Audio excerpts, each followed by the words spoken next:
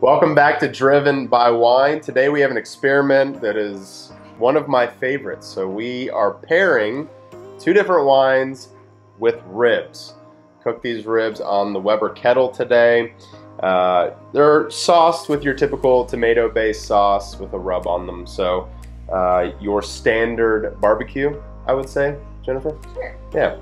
So what I want to do is see which wine pairs best. And of course, this is my humble opinion, so you could be different, but what I'm doing today is we have a Pinot Noir from Oregon on the lighter side of the spectrum. So the reason we chose an Oregon Pinot is because it's earthy, typically, over, fruity, bright red cherry fruit, all of that. And then over here we have a Rioja. So this is Marquez de Murrieta, 2015, and this is Arath, Oregon. Gotta silence your phone, man, before you start the bids. So really, what holds up better? Is it the more robust, heavy, bold wine, or is it the lighter, more nuanced wine? So let's go ahead and dive in. My mouth has been watering all day. It took about 4 hours for these guys to cook. I know. My son is heading towards the wine rack.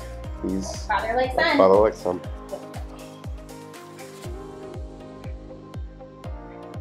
Yeah, that's good. Just enough smoke flavor.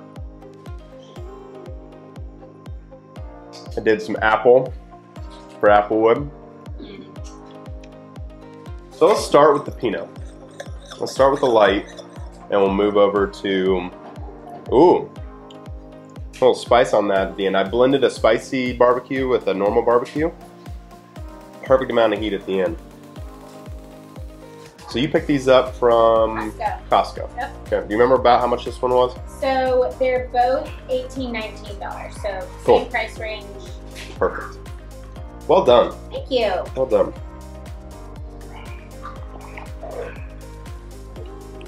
We have my parents over tonight to enjoy these ribs with us. They're playing with our son in the background. All right, so starting with the Arath. That's a good wine, very good wine. Again, your typical Oregon Pinot. So, Pinot grape, light, not so much tannin, but definitely has that earthy quality to it. It's Oregon. That's just good eats. Don't sue me out in Brown, please. Because you say good eats. Yeah. One of my favorite shows growing up. Just a good, wholesome, scientific-based, kind of like this, The Experiments. That's what I loved about them. So this pairs really, really well. The one thing that is, when I'm curious how it's going to be with the Rioja, is there's definitely an acidity to this that is, it's not overpowering, but it's there, and it's bold. So I'm curious if this, I know it's going to have a little less acidity, will pair differently. Let's try it. Let's try it. Let's give it a shot. Marquez de Murrieta. You confuse with Marietta. Not to be confused with Marietta. Actually, that's what I thought about when I read it. Yeah. Reserva 2015. Oh my gosh. I mean, what a massive difference. This is clay. This is,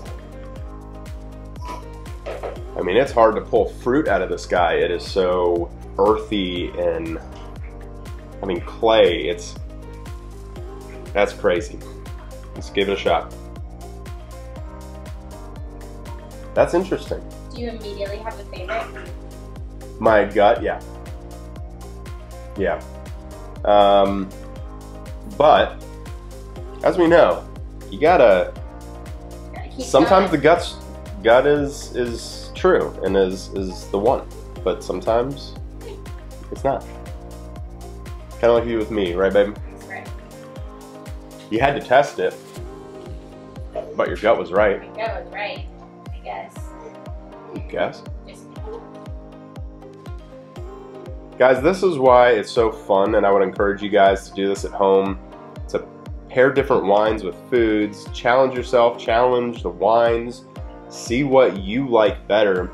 And the best way to do that is to get 2 bottles together like this and do it back to back. Otherwise, it's really hard to go back in the past and kind of pull out flavors from something you had weeks ago.